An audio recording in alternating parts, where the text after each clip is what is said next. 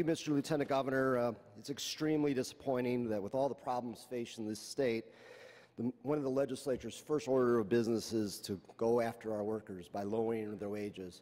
But it's more than that, and I know a lot of people are framing it in terms of economics for these workers, and it is important. I know a lot of people are framing it in terms of an attack on labor, which it is, but there's more to it than that. Let's take a look at this act.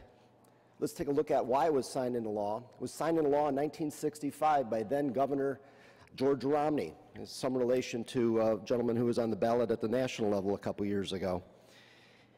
He was not a liberal. He was a conservative Republican. He was a pro-business Republican. And if you look at the legislative history of this piece, you saw that there were a lot of contractors and a lot of Michigan businesses that came in support of this. And why did they support it?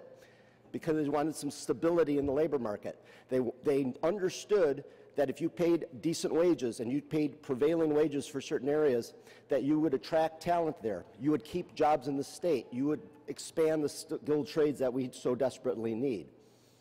So this is more than an attack on labor.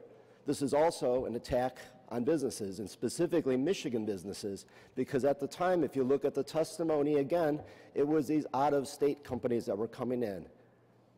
And I don't think that's anything that we should be promoting.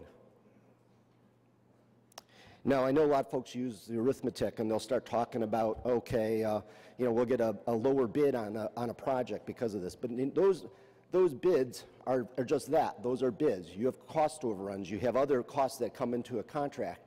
And when it takes longer to a job because you have less skilled workers, or you have more accidents, or you have to rebuild something because you had people that, frankly, weren't as skilled in doing that job, you have cost overruns. So prevailing wage, again, was a business model for going into the future. It is an attack on labor, but it's also an attack on Michigan businesses. Lastly, I'm extraordinarily disappointed with this legislative body.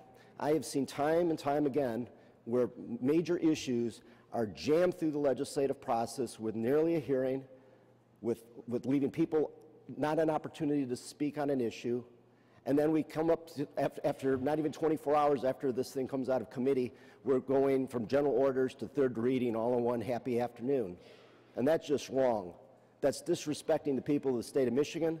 That's disrespecting the process that we have here, and it's something that you should be ashamed of. Now, I'll also point out one other issue. This $75,000 appropriation in there. That's only reason for that is to keep it off the ballot. You know that. I've seen this trick used before. It's not an honest thing to do. It's something we should actually look at changing our Constitution so that if it does have an appropriation, the voters should always have an opportunity to speak on something. They should always have an opportunity to challenge their legislature. They should always have that opportunity to second guess what we've done up here. And that's what this appropriation does. That's what this bill does. That's why this whole package is bad. I urge you to reconsider it. I know people's minds are set up, but I'm voting no on it. I'd like this to be my no vote explanation, and I appreciate everybody else voting no on it as well. Thank you.